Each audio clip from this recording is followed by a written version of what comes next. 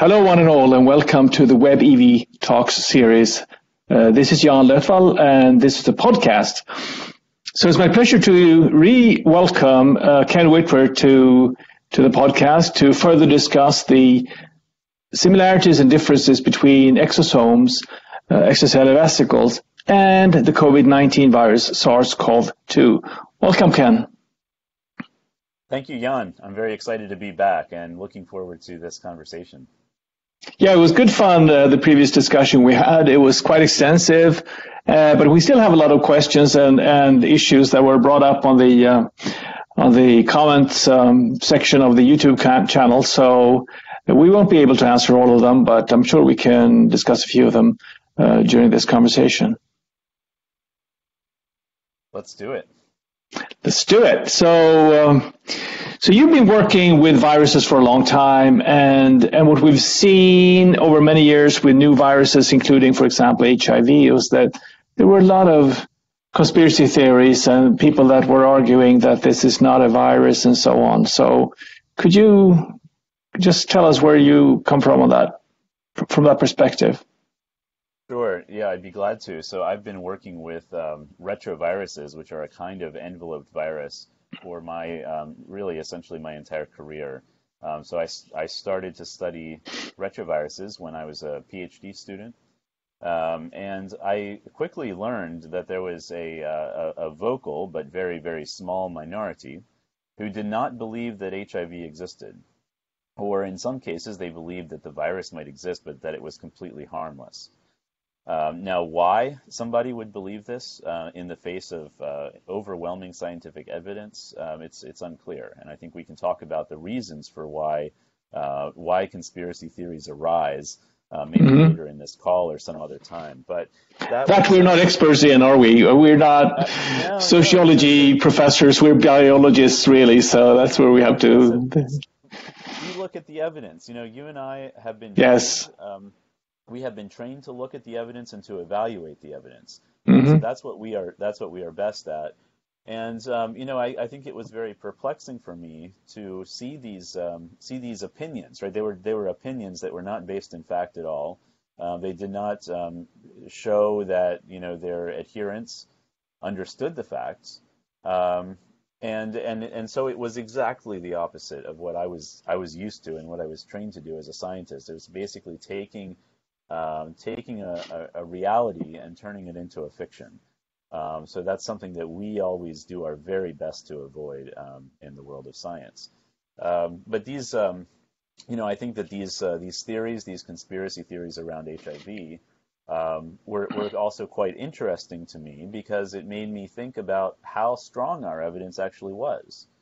And in some cases, the questions were so seemingly bizarre that I hadn't even thought about some of these issues before.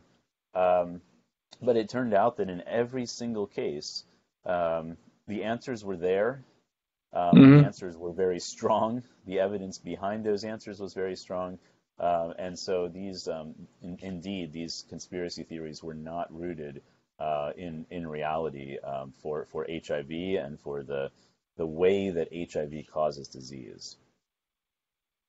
So, in you thinking then about the Koch postulates as a definition of an agent causing a disease, is that that's what you're talking about now?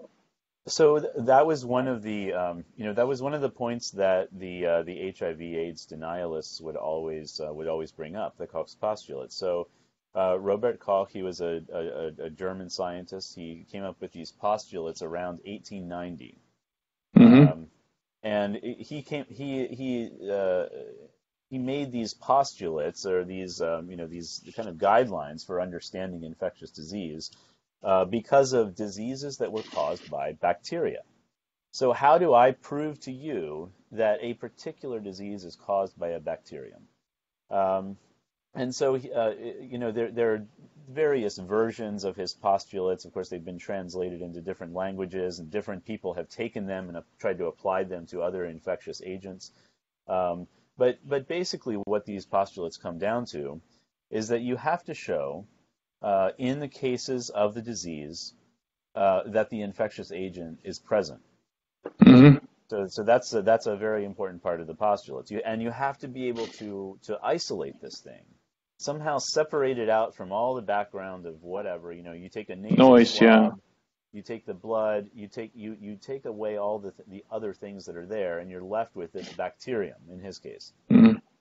And then you have to be able to show that there is disease when you re-inoculate another host with that agent.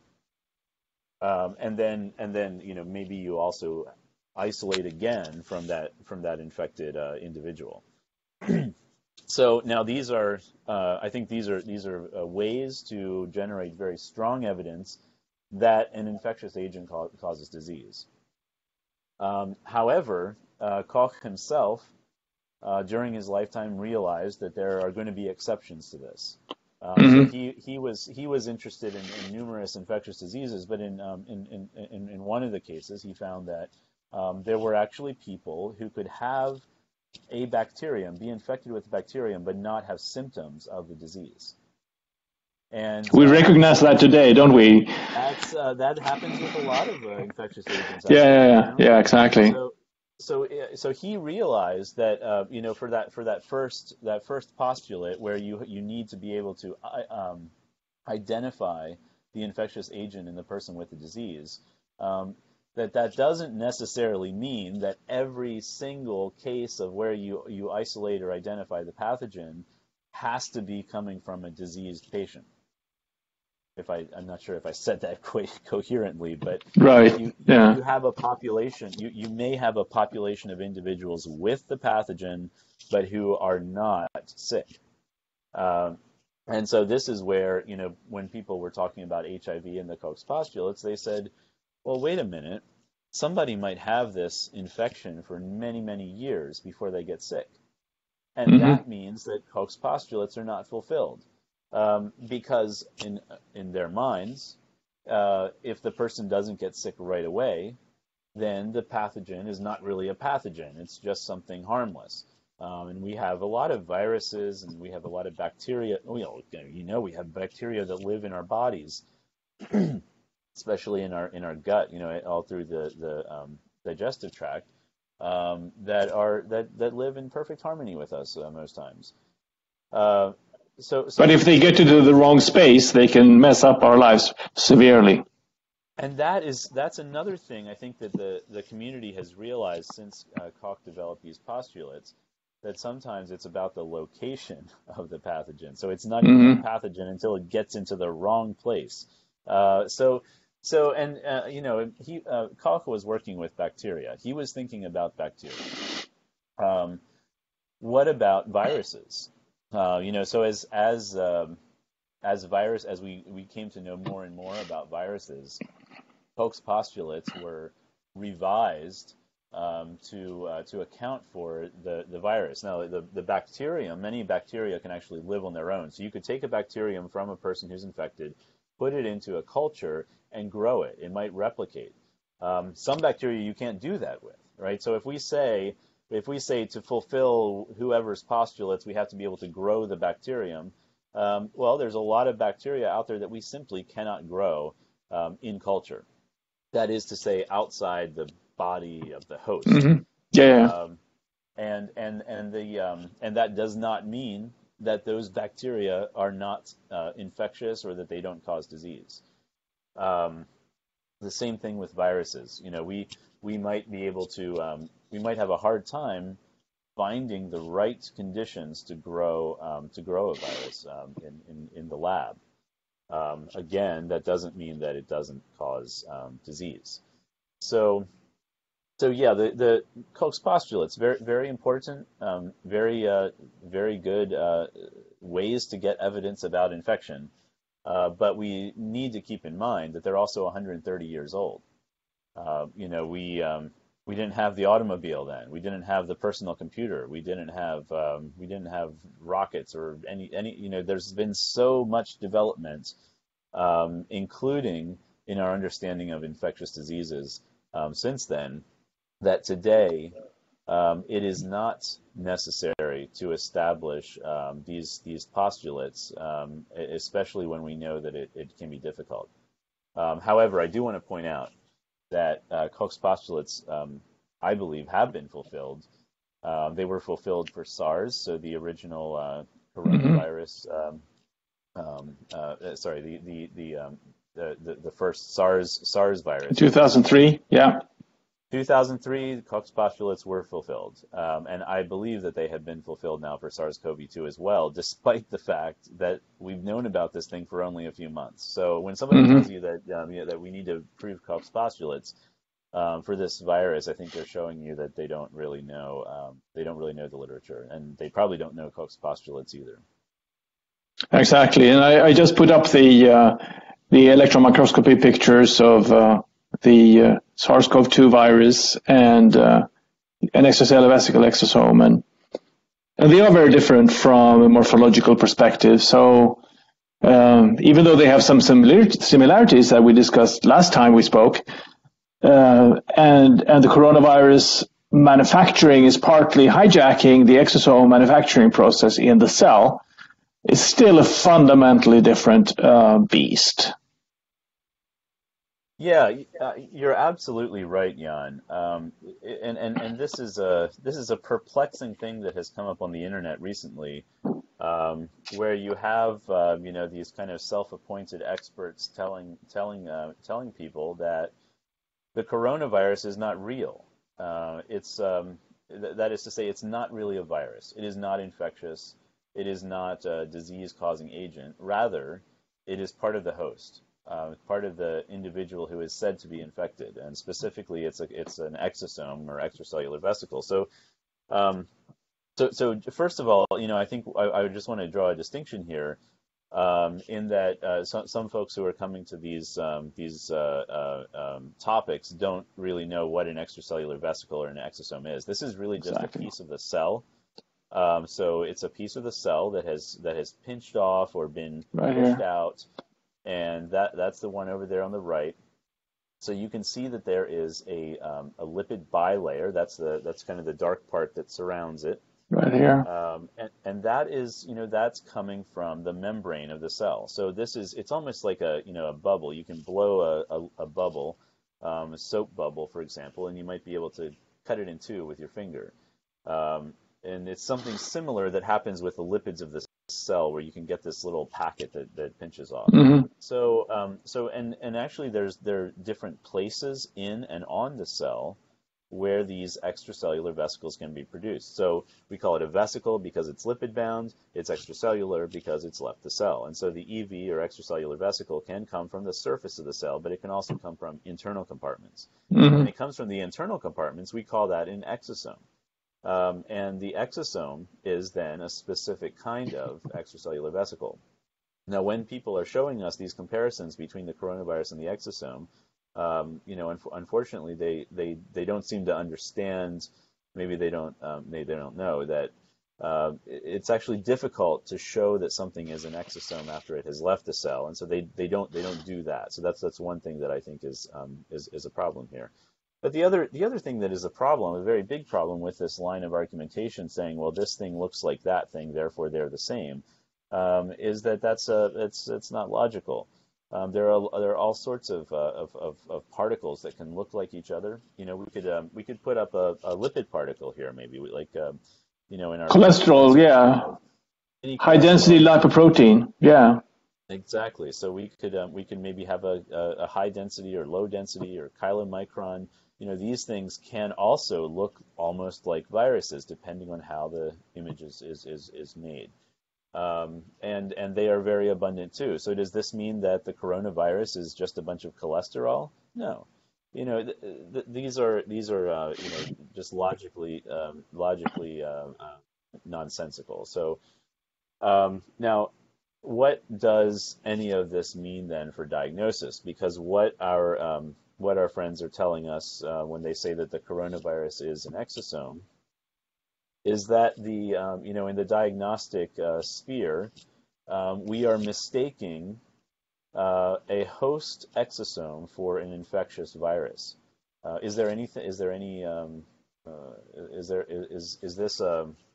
sorry, excuse me.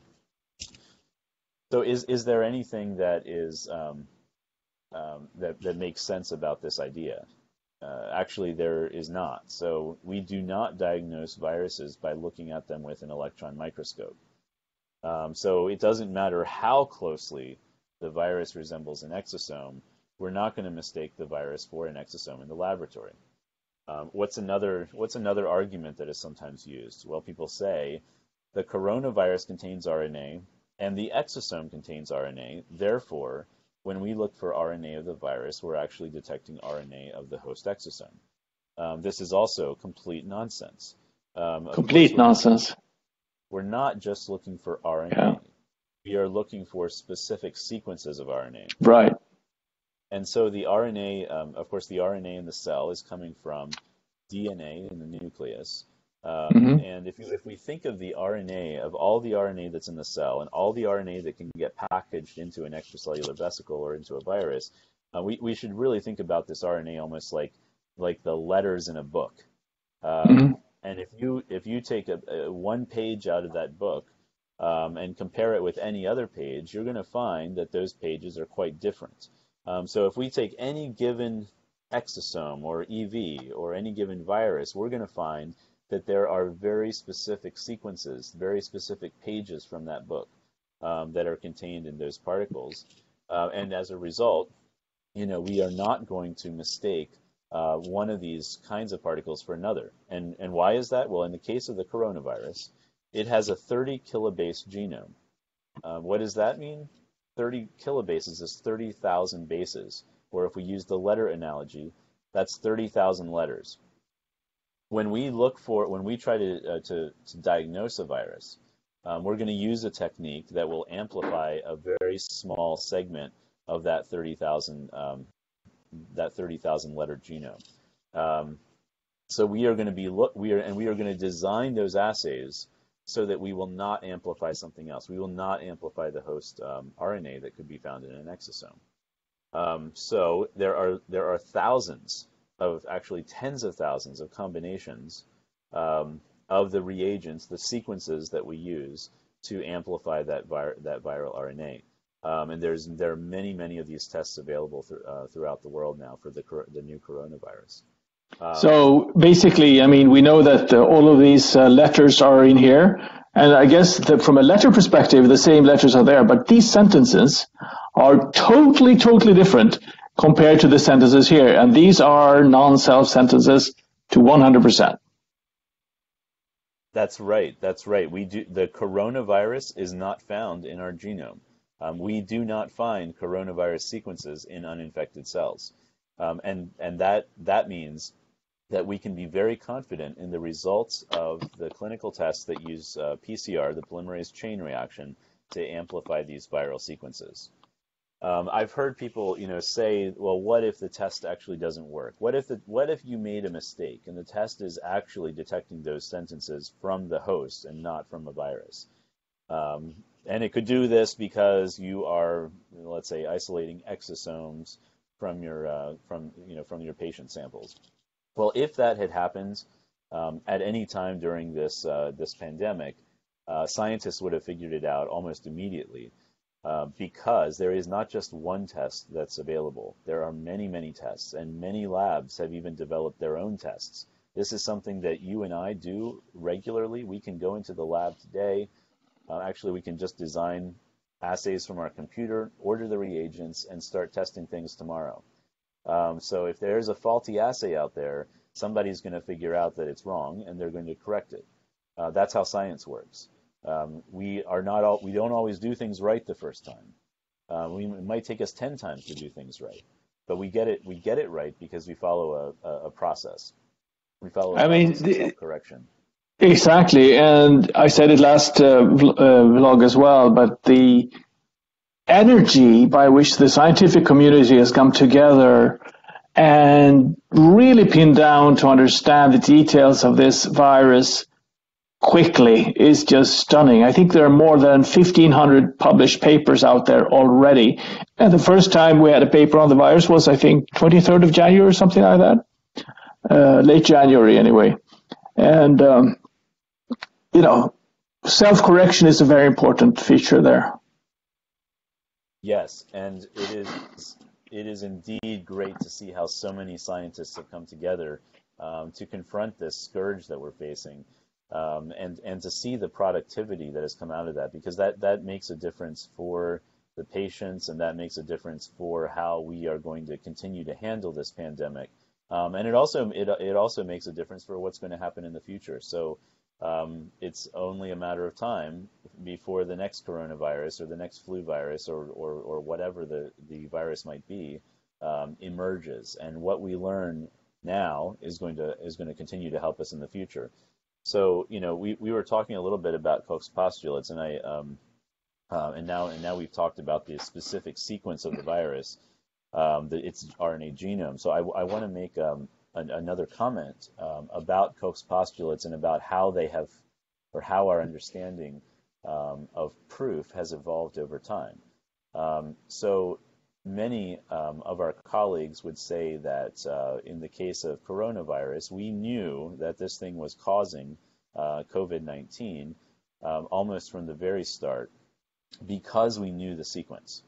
And so we didn't even have to go into the lab and culture the virus, put it into a new host, see if it causes disease, and so on, because of what we already knew from history.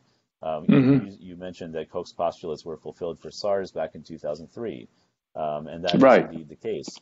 So since we have that virus, we know its sequence, we know its structure, we know exactly what it does, and now we have a new one that is obviously very much related to it. We can make the conclusion just from the RNA sequence that these things are related and they are likely to be causing similar diseases, which indeed it turns out that that's the case. So our knowledge today of RNA, of how RNA is turned into proteins, of how RNA is packaged in the virus, and so on, these are things that Robert Koch knew nothing about in 1890. And in fact, we didn't, we've only really developed this knowledge fully in the last half century.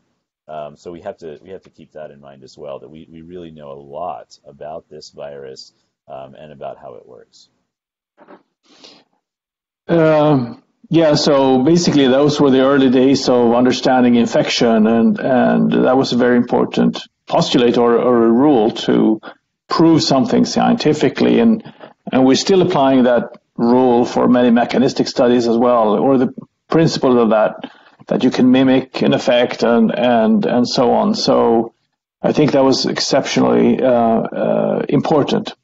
So, I mean, some of the questions we had is could the viral RNA actually end up in an exosome? And would that exosome then be infectious? Yeah, so that's actually quite an interesting question, and it's a question that I don't think we can answer yet for SARS-CoV-2. We do know for some other viruses. So the virus, of course, is its genome is in the cell. The cell is replicating the virus, and that means that the cell is making more of the building blocks that the virus needs for its replication. So this, in the case of an RNA virus, of course, this would be RNA. There might be genomic RNA. There might be, which is the full-length RNA of the virus that's needed for replication. But then you might also have fragments, just breakdown fragments of that RNA that are in the cell. And the same thing with proteins. So the virus is hijacking the protein-making machinery, the translational machinery in the cell. And that means that there's a lot of viral proteins that are floating around. So if an EV is being made, an extracellular vesicle or an exosome, then there's a chance that it's going to incorporate some of these viral components. And we see that in HIV as an example. I might be able to find small fragments of HIV RNA in host EVs. And then for some viruses, they can actually move from cell to cell without the infectious virion. They can just do that using an extracellular vesicle, if that vesicle is able to package enough of the genome. So it varies though tremendously from one virus to another, and only a few viruses have been shown to be able to replicate that way. So what does that mean for our understanding of coronavirus? Could it mean that coronavirus is not infectious or does not cause disease? No, not at all. What it means simply is that there are viral components in the infected cell. So if we find viral RNA, whether it's in an infectious virion, whether it's in an infected cell, or whether it's in an exosome from an infected cell, doesn't really matter. What we know then is that there is an infection event, and we can diagnose that infection. So another thing that I suppose is supporting the concept that the disease is a virus is that it is evolving. As we see this pandemic spread the world, we are actually seeing slightly different viruses in different parts of the world. And I think there are thousands of sequences that have been performed and reported to different databases that describe that. Those differences can be quite small. Usually in the spike protein, there's potentially some spike proteins that may have a higher affinity to the ACE2 receptor in the recipient cell than other ones do. Whether that's important for infectivity or not is a different matter. But it's just showing exactly the features of a pandemic viral infection from that perspective as well. Yes, that's right. So the evolution of the virus, its sequence evolution, is also something that we know a lot about, and different viruses are going to display different rates of evolution.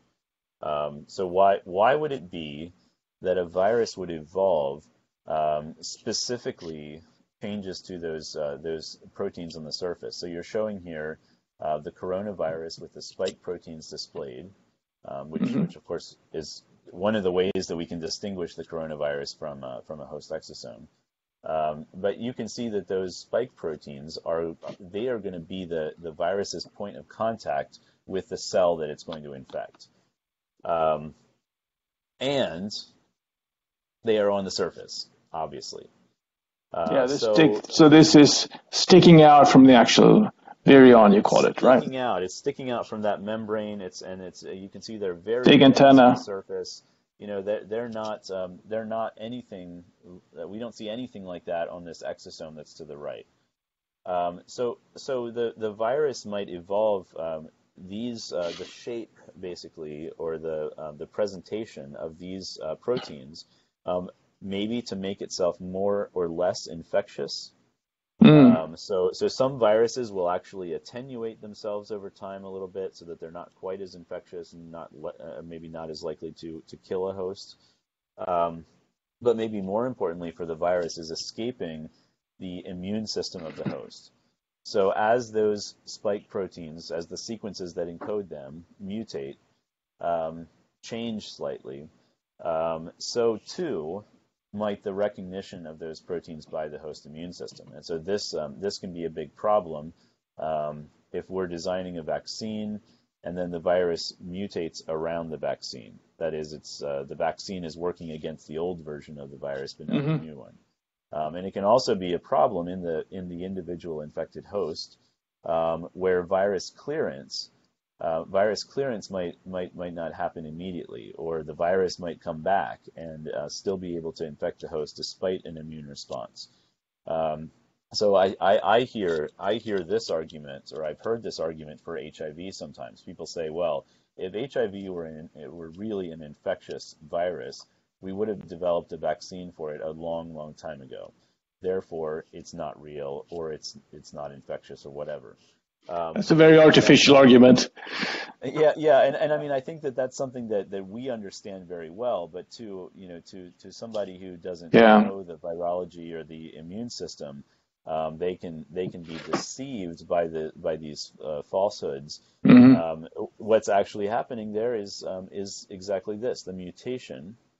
So HIV has a very high mutation rate, and it changes those surface displayed molecules quite rapidly, and so that's one of several reasons for why an HIV vaccine has not been successful yet. So yes, as we go from one virus to another, We can have some that are very, we can vaccinate against quite well, and others that we just have not succeeded with a vaccine yet.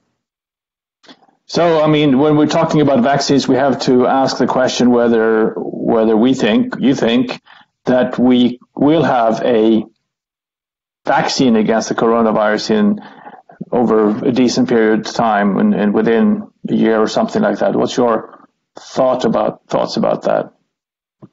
Well, I certainly hope so. And I know that many groups are working on vaccines right now. Some are going into trials already. And so this, again, concerted effort by the scientific community is quite encouraging. And we know that we're doing our very best to land at that vaccine. I can't predict the future, but I'm optimistic that we will have something that's going to be protective.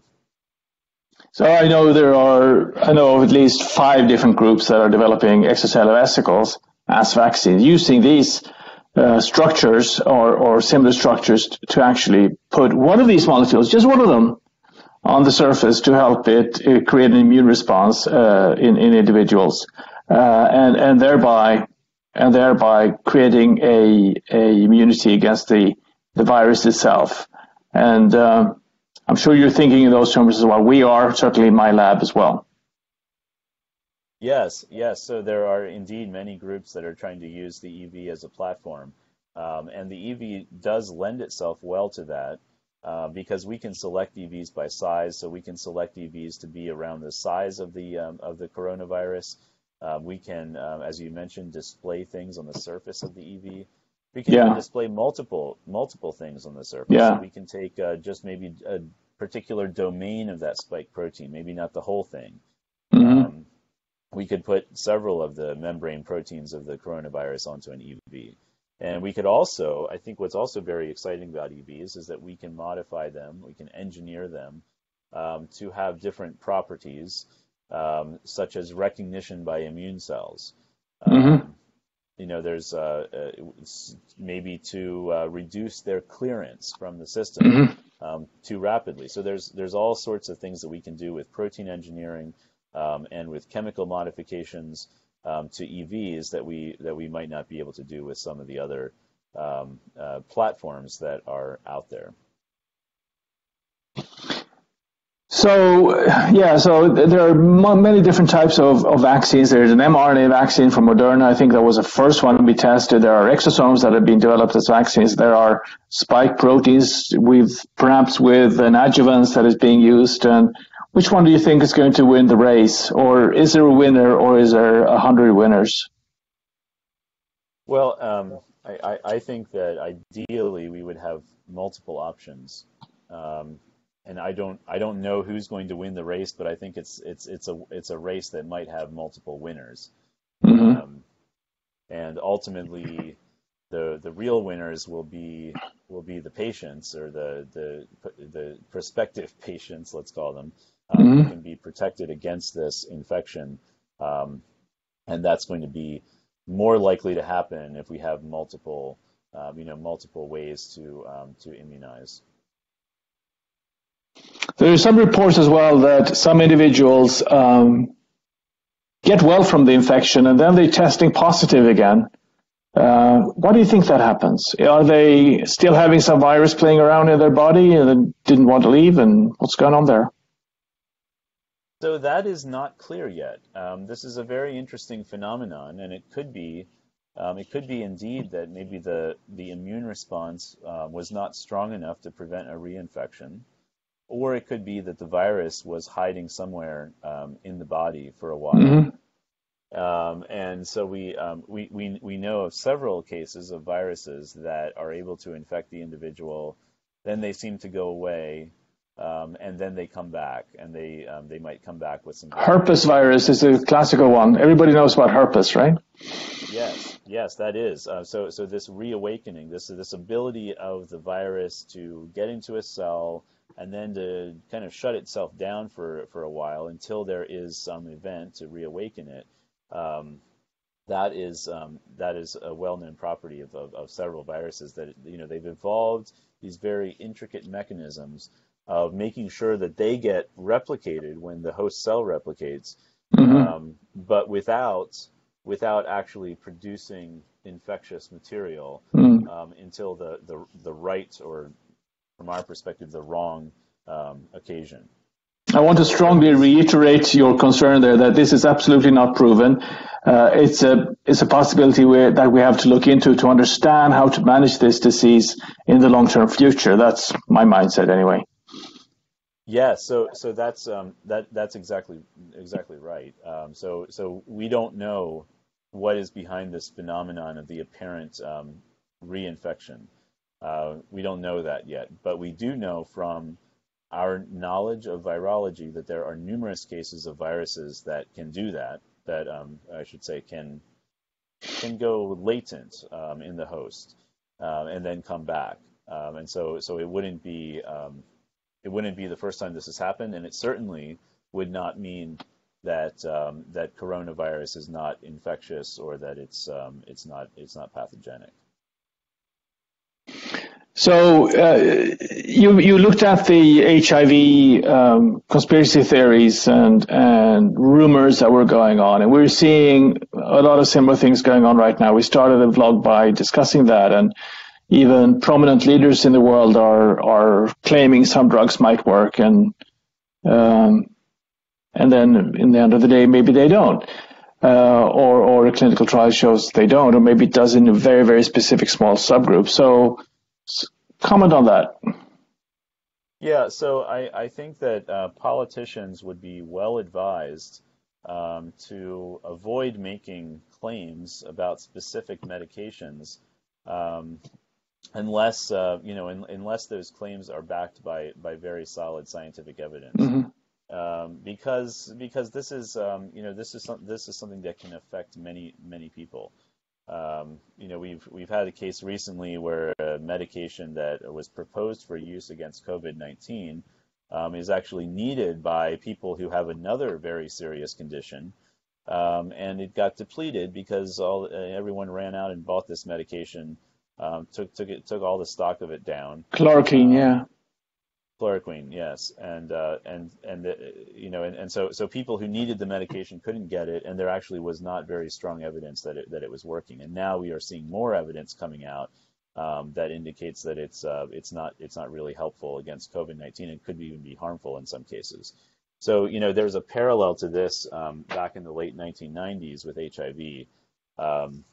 So there was unfortunately several leaders of South Africa at that time became convinced that HIV was not pathogenic, and that AIDS was being caused by something else. And at one point, one of the leaders, or the leader of the country, endorsed a particular drug to be used against AIDS, and there was no evidence for this drug being effective. So we this is something that has happened before. And that it would be good to avoid. It would be good to avoid in this pandemic, and hopefully, those advisors to the presidents and prime ministers and so on who know the medicine, know the biology, will be able to rein in some of these unfortunate statements that have been made. So, the public health here, I think, thinking about the public health. Is very important, and the public health, the health of citizens demands that leaders make good decisions and statements that are rooted in fact. I agree with that very strongly, and I'm a bit concerned what's going on in Sweden right now, as many of my friends know. So I think it would be very interesting to have a sociological discussion about why these conspiracy theories appear and why they bloom so efficiently in the world of social networks. I'm not sure we are the right people to speak about that, but if you have a last comment about that, I'd be happy to hear what you think. Yeah, Jan, when I was when I was learning in the beginning of my studies about these HIV conspiracy theories, I pondered that quite a bit, and I came to the conclusion that in some cases,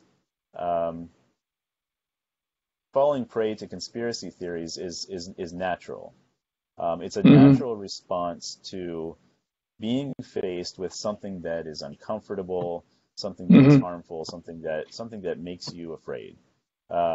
Because yes, there's this virus out there, and we don't know exactly where it came from. We don't know exactly, we don't know everything about it yet.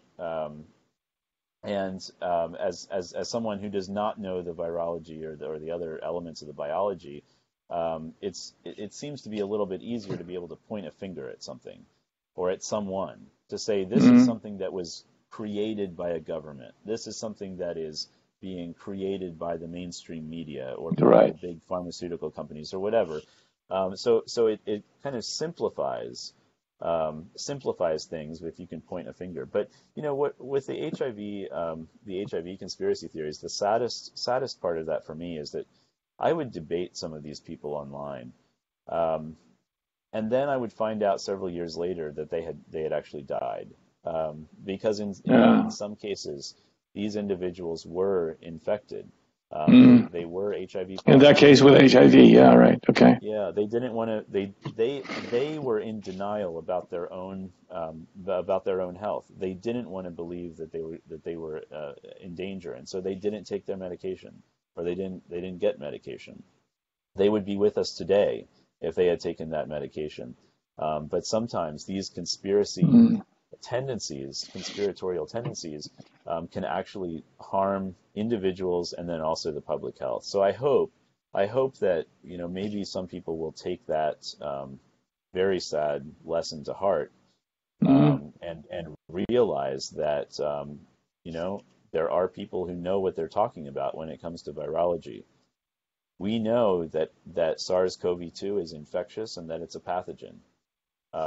And whether you want to believe that or not is, of course, up to you.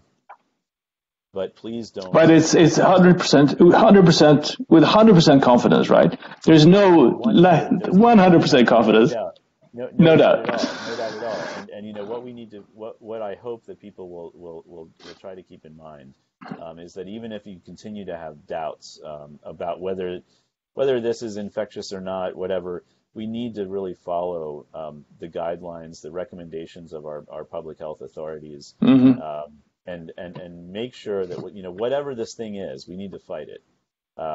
We know that it's a virus. We know how to fight viruses. So let's please come together and follow these guidelines and continue our physical distancing, continue with restrictions as is needed to avoid this getting any worse. One last comment here from me, and you can respond to that as well. But one way vaccination works, or herd immunity that people talk about, is that you have less spread in the society.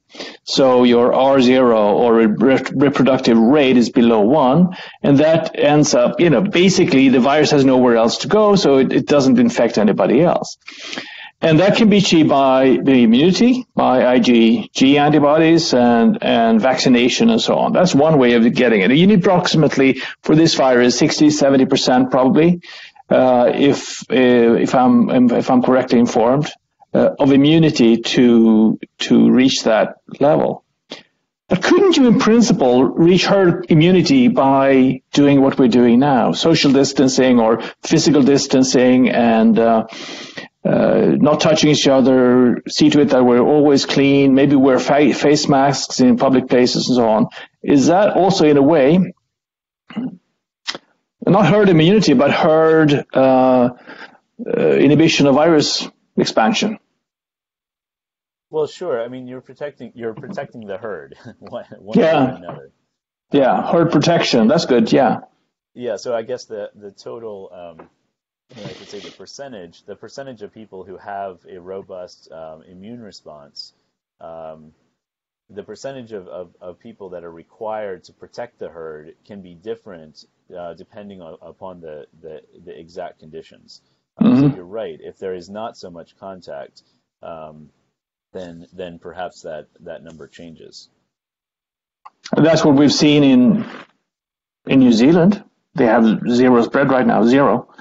Korea has very few new cases. South Korea, Taiwan has been very efficient. China eradicated the virus in 7 week, not eradicated, but reduced it by 99.99% with a 7 week lockdown.